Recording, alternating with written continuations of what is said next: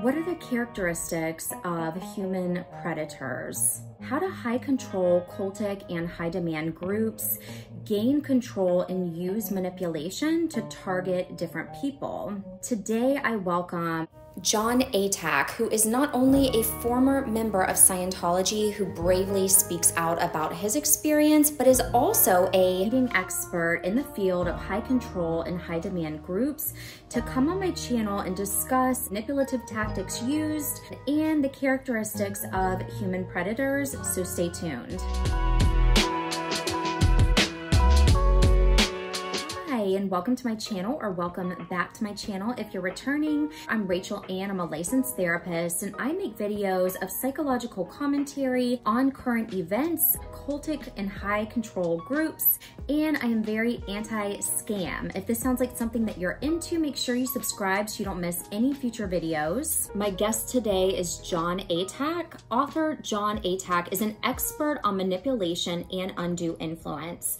His best-selling History of Scientology, Let's Sell These People a Piece of Blue Sky, was published in 1990. He has helped over 600 people in their own recovery from abuse in high control groups.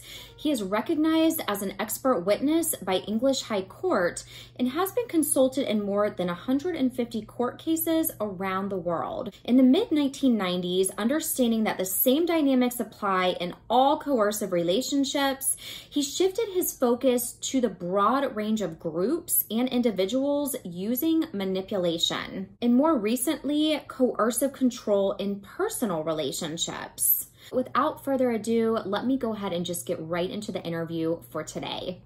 Hi, Jon. Welcome to my channel. It's so nice to have you here. This has been a long-awaited, anticipated interview, so welcome.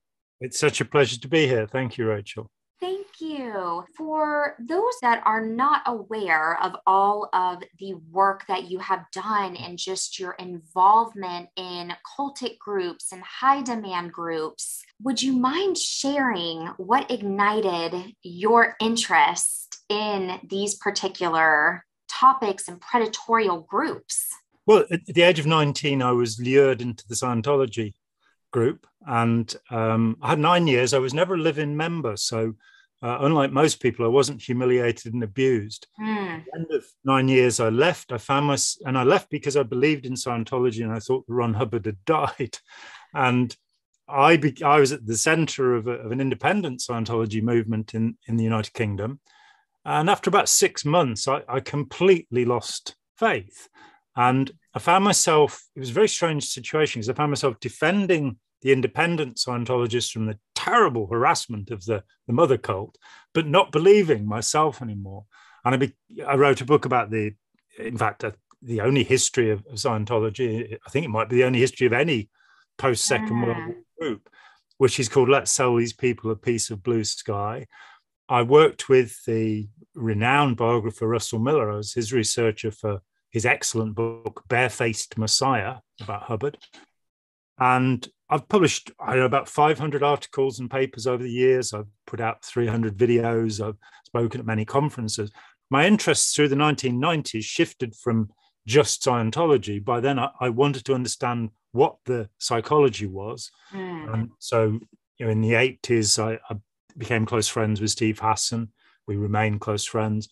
I met Margaret Singer, Jolly West, many of the significant figures at that time, and made a study of social psychology from the outside, looked at tens of different groups, and gradually constructed my own hypothesis about authoritarianism, which to me is the central topic, and began to talk about human predators.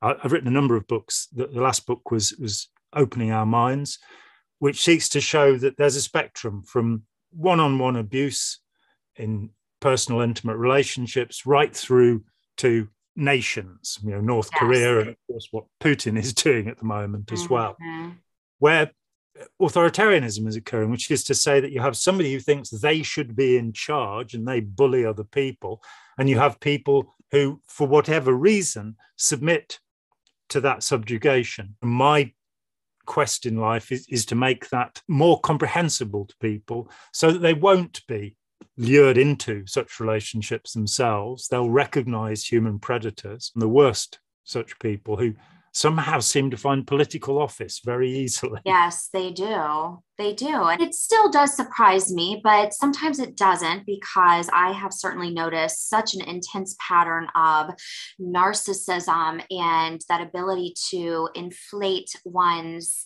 standing and skills. And so I must ask you, what have you noticed in terms of how predators get into positions of power? What seems to happen particularly is that I see is that there is uncertainty, that in times when we're waiting for disaster, we're in the midst of disaster, when somebody comes along and says, I know the answer, yes, then we tend to follow. It's surprising looking at Hitler that 45% of doctors in Germany joined the Nazi party. And it didn't matter that they'd spent however many years studying in university. They followed his certainty. If you look at his arguments are ridiculous. They're ludicrous. They make no sense at all. But people fell in behind him. And we see that all over the world. We now have a plague of authoritarian leaders. And I think there's a factor of charm that such people can appear to be very charming. yes. They know how to flatter people. We are all of us a little bit susceptible to that, I fear. Absolutely. And we justify their meanness. We sort of, say, well, they were pushed to that was necessary because. I mean, and it can become that irrational that people, they identify with a cause, they identify with a nation, they identify with a set of political or religious ideas, and they become fervent about that. And getting them to sit down, put their emotions aside and think is extremely difficult, because their whole identity is caught up in belonging to Russia or North Korea or what have you. And getting people to the reason is not an easy prospect, as I'm sure you have professionally found. Certainly. Yes. And it's always fascinating to me how, on such a small scale, relationships where there is abuse present, it lends its hand to being so similar to full-scale groups where abuse is occurring. And so I noticed that you are definitely studying and have been immersed in, and in your book, if I'm not mistaken, Opening Our Minds, also begins to talk about and cover and go in depth intimate relationships. Yes. And so what are your thoughts on the manipulative tactics that are sometimes used towards susceptible people? I guess we all are susceptible to a certain level. I think we all are. And I think, a typical mistaken belief to think that people who are attracted into these relationships are unintelligent or weak, that vulnerability is often a matter of being in the wrong place at the wrong time. In my understanding, we all develop incredibly complex habits and routines in our lives. And as soon as we are moved away from those routines, we become susceptible. Now, that could be a bad relationship breakup, but it can also, commonly people are recruited into authoritarian cults either in their first term at college, when emotionally teenagers are more likely to be infatuated, or after retirement, as they are older. Those are the periods of emotional vulnerability. But I think any transition in life, moving to another town, getting into another, we want to belong, we want to be part of a group. Yes. That opens us up. So it is in fact our very sociability that makes us vulnerable.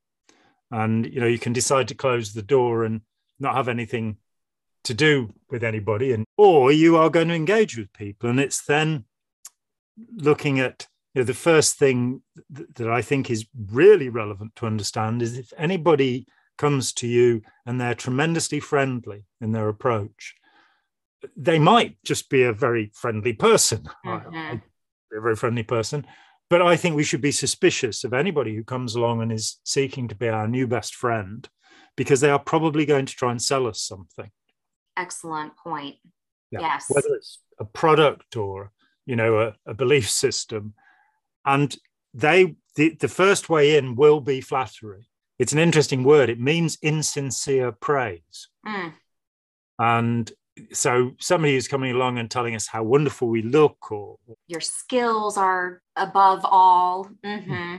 It's a softening up process. It's a getting you ready to then reach in and pull you along. Often, recruiters for groups are selected because they have their manner and their appearance.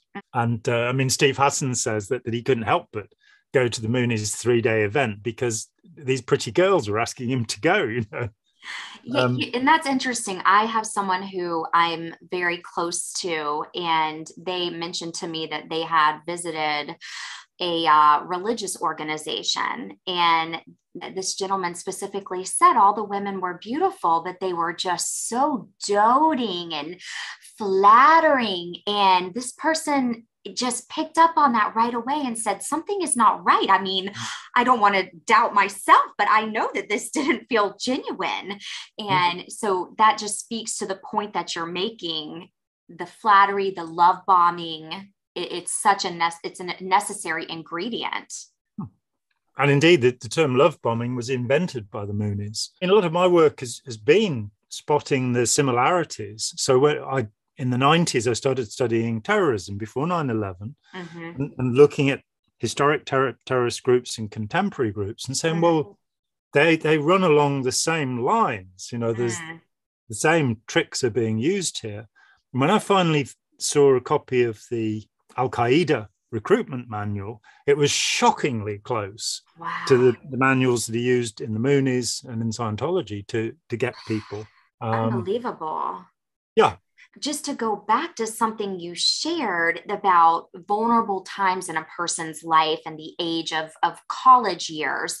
Yeah. I just so happened to read an article where a gentleman was tried and found guilty for running a cult at Sarah Lawrence College.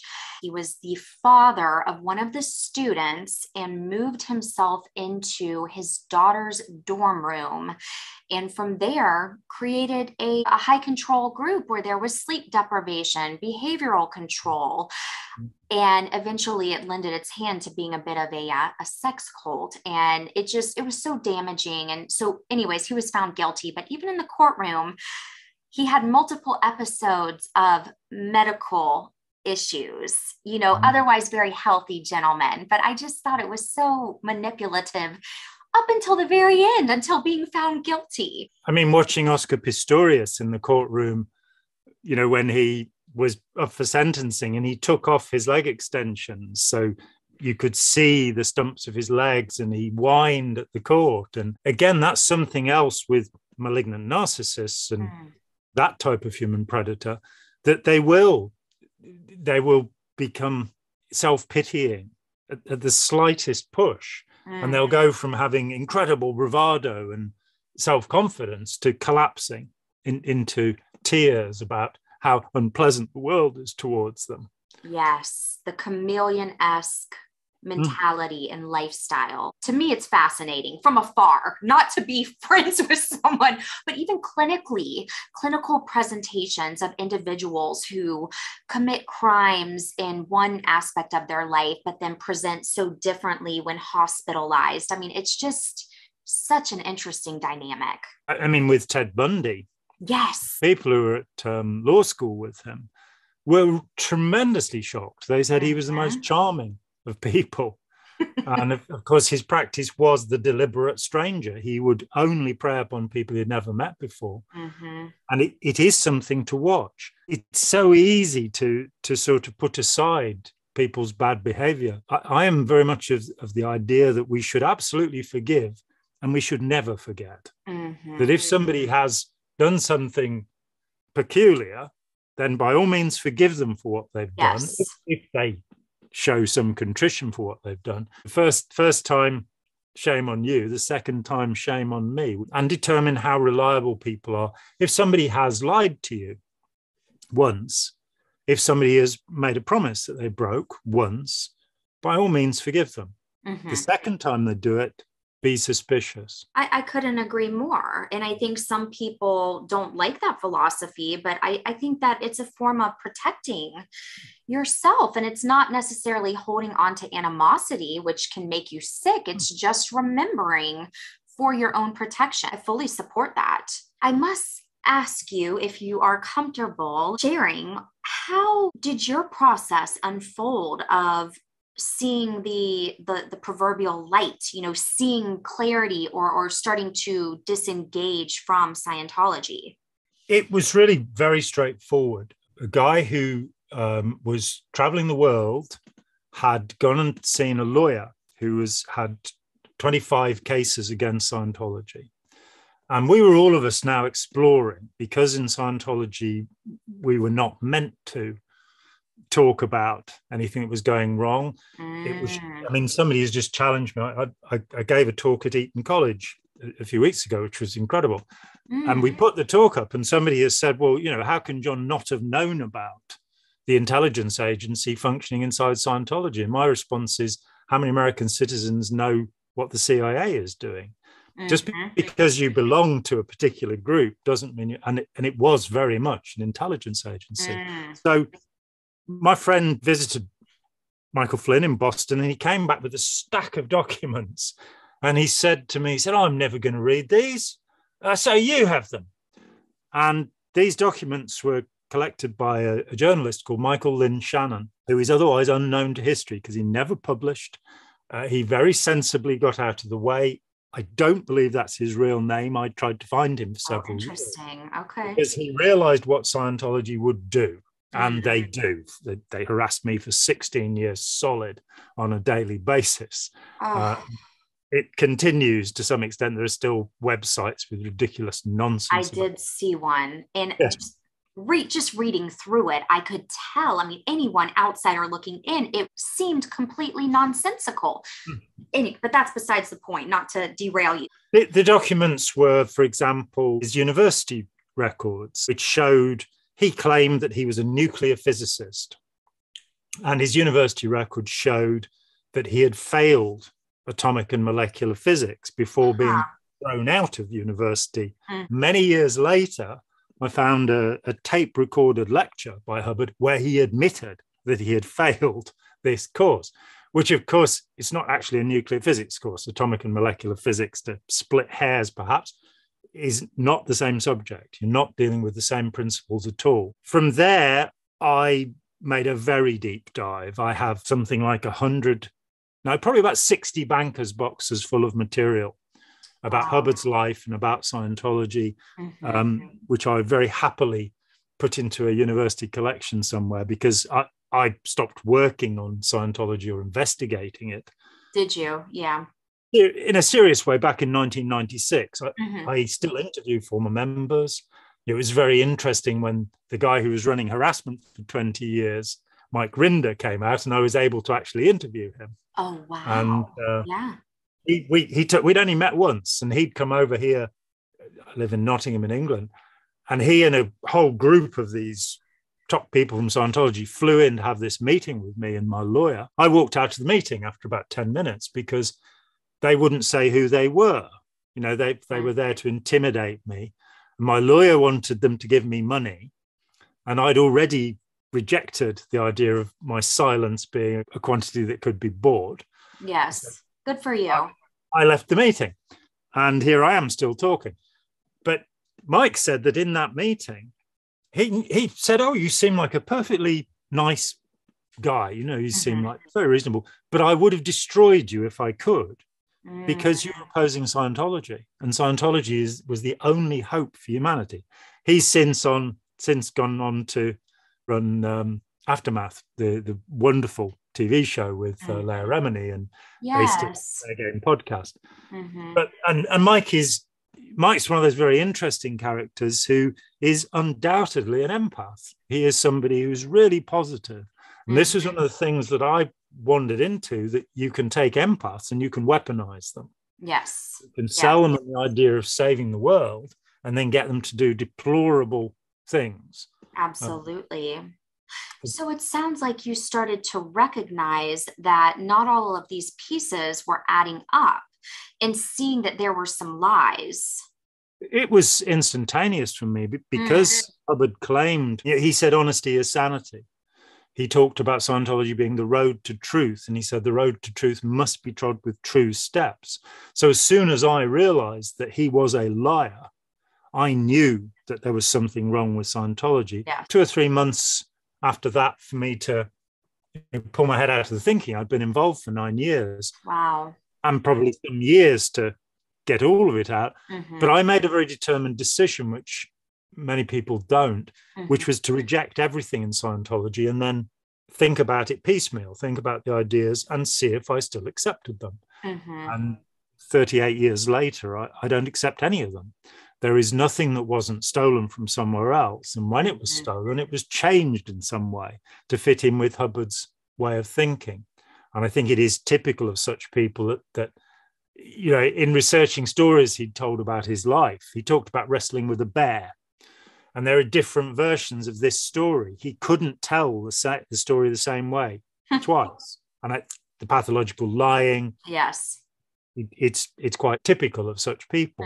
For me, the clincher was finding places where he'd completely contradicted himself. And what interested me most of all was that when I took that, because I was still very much connected with the ex-Scientology community, and most of the people I knew were still practicing Scientology, I'd go to them and say, well, look, he says here that he was crippled and blinded at the end of World War II. And yet he says here that he was down in Hollywood 2 weeks before the war ended, 3 weeks before the war, and he beat up 3 petty officers. So crippled and blinded.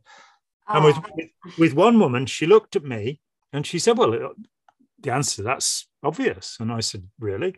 She said, well, he obviously had 2 bodies. Oh, gosh. So now we're getting into not shape shifting, but just being in 2 places at 2 different times. 2 bodies. And when I challenged her and said, but he claimed to be a war hero, and yet he actually saw no service in World War II. It's not true. He saw service, but he didn't see combat at any point in World War II. And she said, yes, he did. And I said, well, how do you know that? She said, I served with him. And it's like, oh, my. Last lifetime. So people will build any justification because they have invested all of their hope into this. Yes. And that is my experience, that all of their desperation or all of their hope is invested, which is probably why the suicide rate in Scientology is significantly higher than in the world around, because when people's hope is taken from them, they collapse. Absolutely. Yes. And as you had mentioned, I mean, the person's identity becomes so intertwined. And I also have noticed that there are some seemingly, whether it's the love bombing in the beginning or the wonderful welcome that people have into a high control group, or some bits of knowledge that do feel good, there are maybe some tiny good pieces. And part of me wonders if that even can prolong or help keep the claws of the group in the member, because they're holding on to hope for that good feeling. Have you noticed that, or what are your thoughts on that process? I think the process is very much like an intimate relationship, that you have a honeymoon period. Yes. You have a period of infatuation. And in that honeymoon period, you won't hear anything wrong about the new partner. You only see what's good about them. Later on, what was seen to be spontaneous is seen to be impetuous. The same behaviors now have become negative. And people in authoritarian groups will attach in, that's how we attach. We fall in love.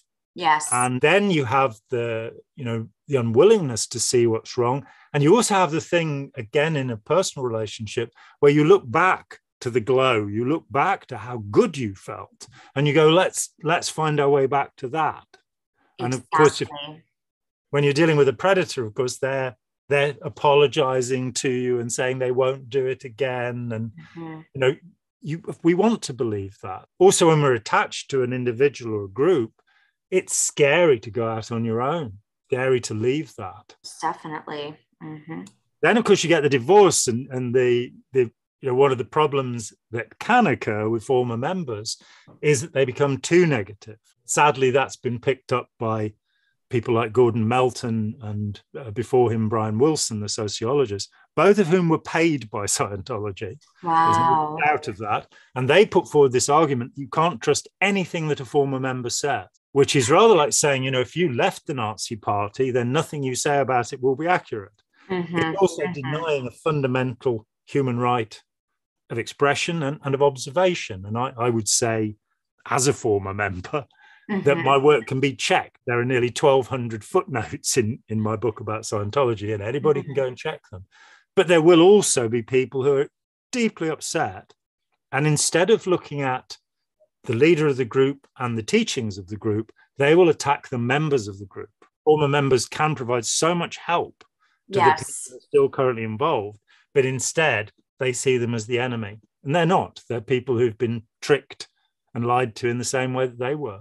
Most definitely. And that's why I have such a soft place in my heart for the survivors of these cultic groups and even survivors of domestic violence relationships, because people are so quick to judge and say, oh, that would never happen to me. And like you said, they're unintelligent or they're weak, but that's not the case. I mean, many people are so highly educated and have had their own experiences in the world. And just to go back to what you were saying with the infatuation piece, because you bring up so many good points. I even think about the release of dopamine and just the positive flow that physiologically goes through our bodies when we fall in love, when we have a great conversation or feel seen and heard. And these predators, as you know, are expert at letting somebody feel seen and heard and as if they understand them. And if you flatter somebody, you'll likely get an oxytocin response in them. You'll quite possibly get a serotonin response in them. Endorphin levels may rise up.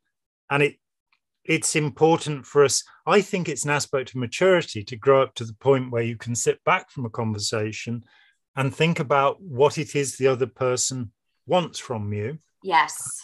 How they're going about it. And obviously, you and I, because we deal with this, we notice it more. Yes. If somebody is trying to manipulate us in some way. But it amazes me that nothing is taught about this in our schools. Right.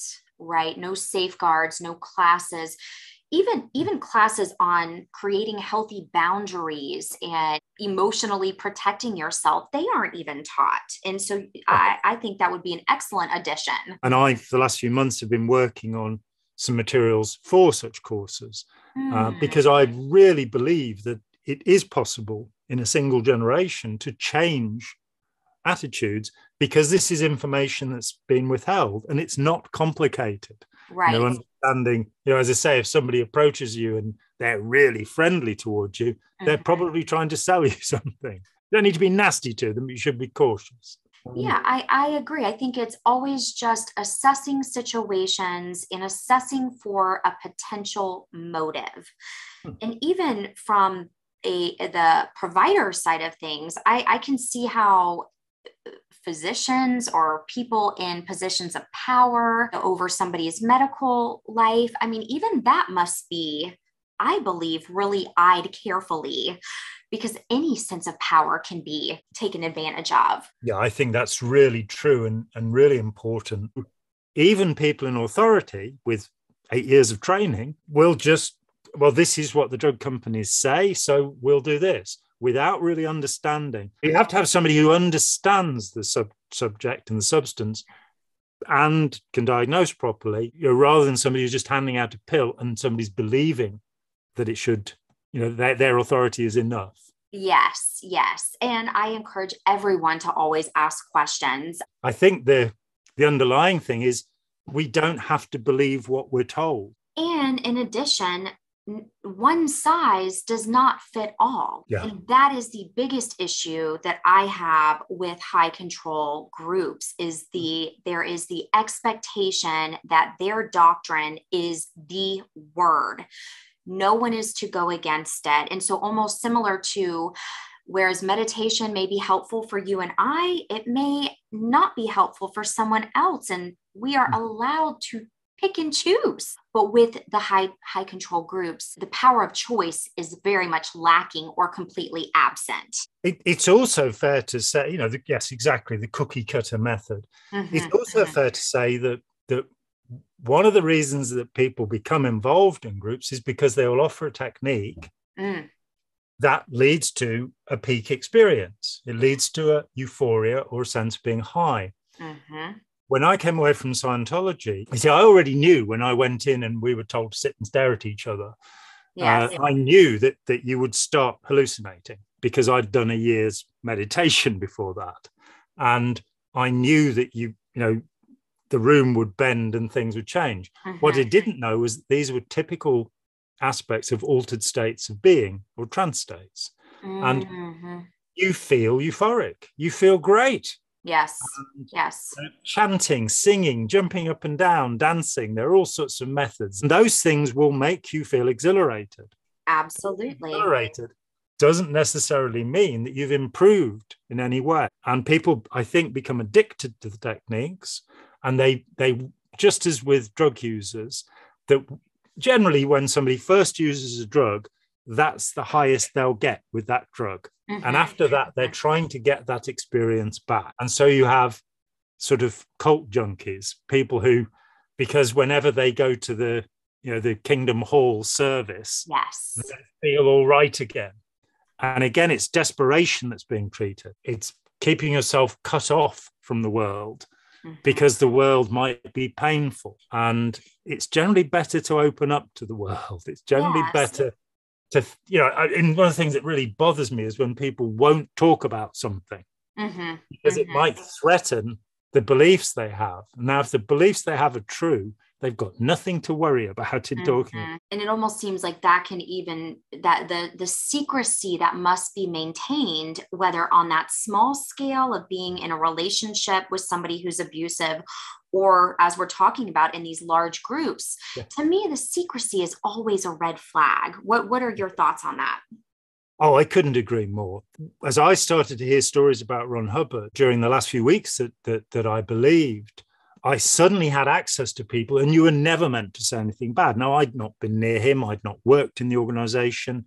I had no idea that people were living for months on a diet of rice and beans and nothing else. No idea that they were working 90-hour week. They weren't seeing their children. Nobody would say these things. It was all, we're all smiling, we're all happy. Suddenly I had access to people who were no longer under those constraints.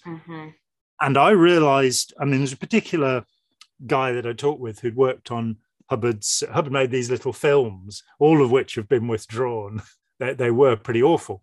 But he put together a huge crew and made these films. And he was so incredibly abusive. This is in about 1977, 78.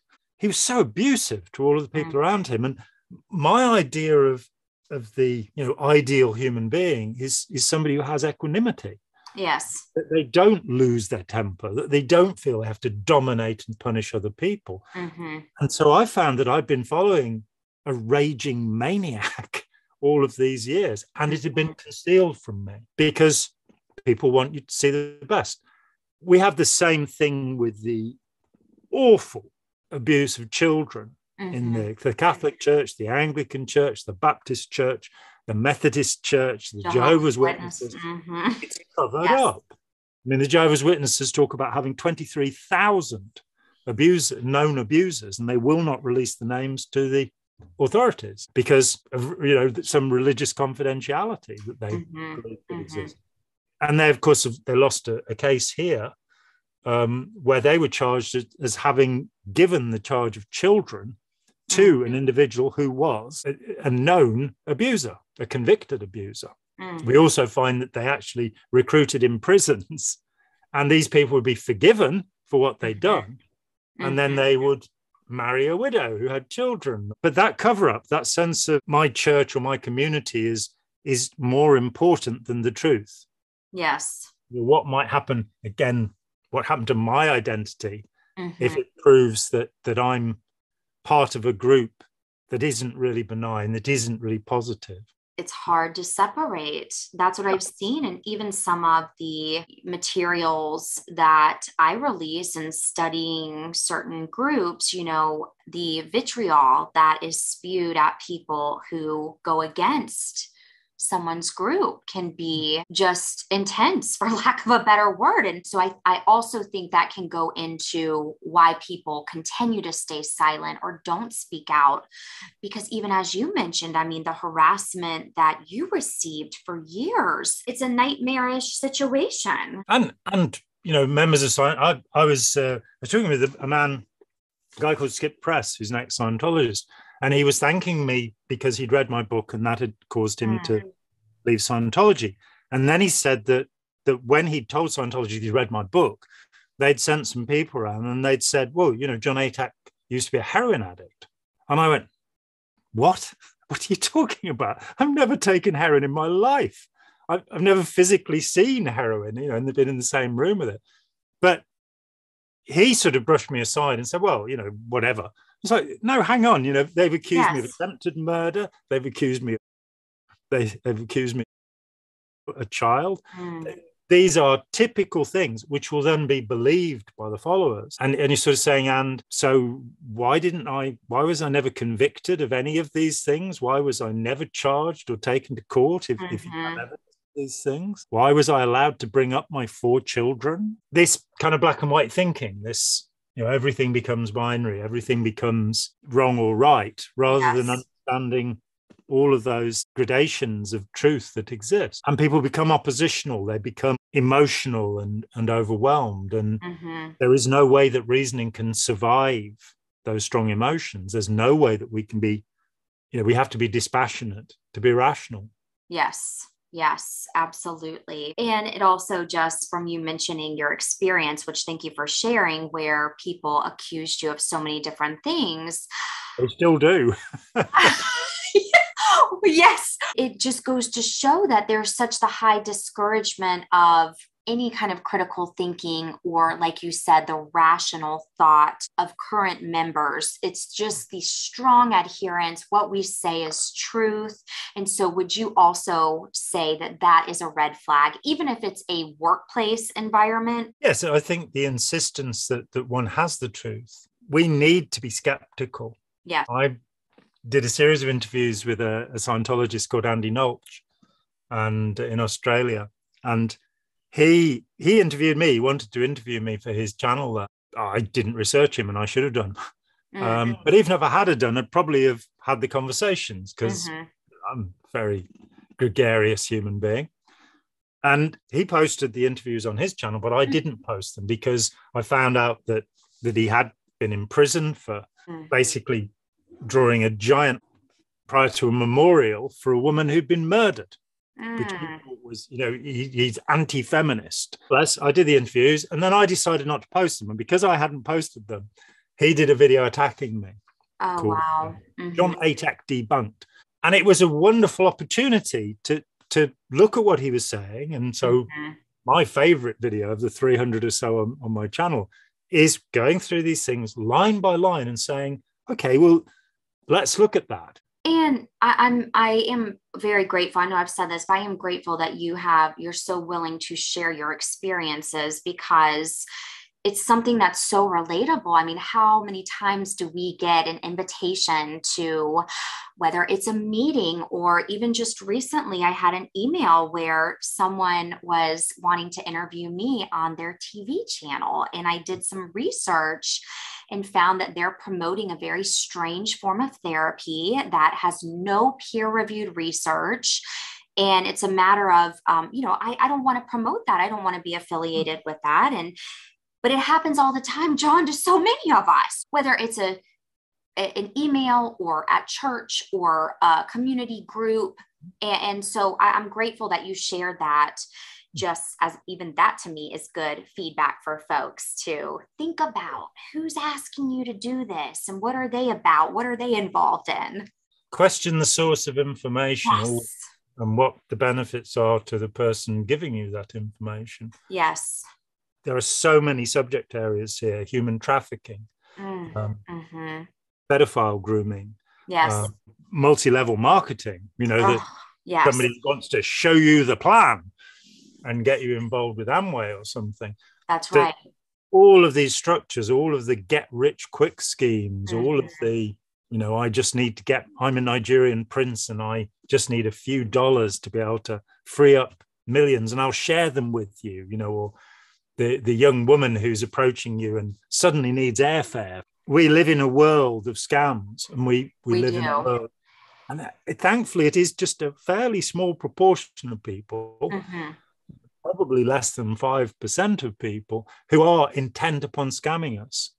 But it has, of course, all moved onto the internet now, even cult recruitment. And we do need to be very careful. It's very easy to sign up for things that will go against our better interests. It absolutely is. And I think that even when we receive invitations from, I think about a close family member of mine who is very skeptical, but they received an invitation to have a meeting about a great product. Thankfully, this person said, this is a cult. I mean, they were able to just see right through it, but they knew the person. And so there was that familiarity, which is a form of affinity fraud in and of itself. Well, Jon, I could continue to speak with you probably for hours. So much knowledge, so easy to talk to. Thank you. Absolutely. Do you have any final words or words of wisdom that you would like to impart on listeners or viewers? And then, of course, where can others get your book, Opening Our Minds? Well, my books are available through any bookstore. They're available on Amazon as ebooks. Opening Our Minds is also available as an audiobook on Audible. And I think it is, basically the simple piece of advice to people is think twice. If something sounds too good to be true, it will be. Yes. There is no such thing as a free lunch or in Scientology, a free personality test. If something seems seductive and wonderful, separate yourself from that environment, even if it just means going to the bathroom. Take yourself away from the environment and think about it. Preferably get your cell phone and talk to a friend about it before doing anything. Use a search engine and look the person up. Check things. Just get into the habit of checking things out. It's not rude. You don't have to be unpleasant to the person. They don't even have to know that you're checking them out. That's right. But be skeptical in the world. And when if you find out that the product is wonderful, that the religion is true, that the psychotherapy does work, then that's fine. You won't have done any harm by taking your time about it. So think twice. I think that's beautiful. I think that is great advice that's so relatable, that can be applied to a range of different experiences in life. So thank you, Jon. Thank you so much for being here. And I'll look forward to staying in touch. Great. It's been wonderful meeting you. Thank you so much. Absolutely. Yes. Thank you.